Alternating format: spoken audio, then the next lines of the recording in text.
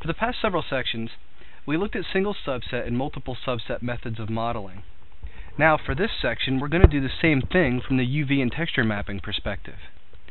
This first method of UV mapping works in many different situations. Even though we will be looking at it from a single subset model point of view, the method we're about to use would be just as effective for larger objects that comprise a subset of a multiple subset model. What we're going to do is we're going to select portions of our model, apply a planar UV projection, and color the faces to a specific color to allow us to step through the selection in our UV editor so that the selections can be saved out individually in a high-res form. So, to demonstrate, I'm going to switch over to the side view of our fighter here. You'll notice it's still just half a fighter. The reason for this is that later, after I've textured this entire ship, I can mirror model it and my texture will be mirrored as well. So I really only have to do half of my ship as long as I've planned my texture in such a way so that when it's mirrored it will still look okay. I really can kind of save myself half of the work.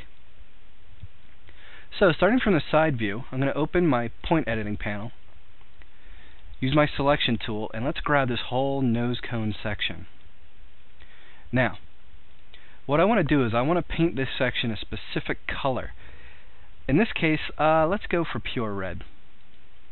Now watch, since I have this whole section selected, as soon as I hit the paint face button here, it automatically will paint all those faces for me. Very nice and very convenient. Now I'm going to apply planar UV projection. Maybe tweak it a little to get it perfectly straight, which I can even do in my property panels here to make sure that it's an even, nice, perfectly square projection. Now remember, I need to turn off my projection before I open my editor. And you can see how the UVs are basically a big jumbled mesh here. But as soon as I start stepping through the materials, moving down the material hierarchy, you can see this is my nose section right here. Now what I want to do is, when I go into an image editor and I begin to create my texture, I prefer to use a method that I call high-res to low-res. In other words, I prefer to work with individual files that are all high-res before making one lower resolution texture to actually skin my ship with.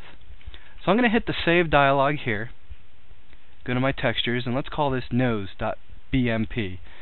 By default, the material editor always saves stuff as BMPs. So I click Save, and now watch what happens. When I browse to that same directory in which I just saved it, now there's an image file called nose, which is that nice high-resolution picture of that nose section.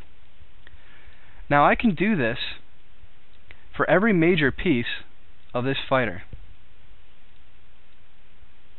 I'm going to zoom in into our wing here. Now I'm going to show you another useful trick. I'm going to select this wing in its entirety, including the bottom of it.